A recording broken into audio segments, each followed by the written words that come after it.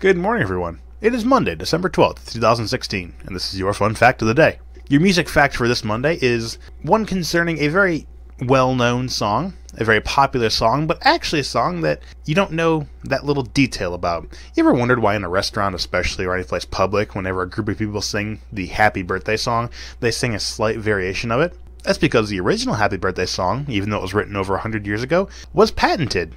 You couldn't actually use it without paying a royalty for it. In 2008, Warner Music collected over $2 million for the public usage of the Happy Birthday song, because they held the patent for it. But since then, the Happy Birthday song has been declared public domain, so you can now sing it anywhere you want, anytime, in any version you want, and you don't have to pay anyone for it. Something I would say our federal court system finally got right. So the Happy Birthday song used to be patented, used to have an owner, now it is not. Hope you've enjoyed this fun fact of the day. See you tomorrow.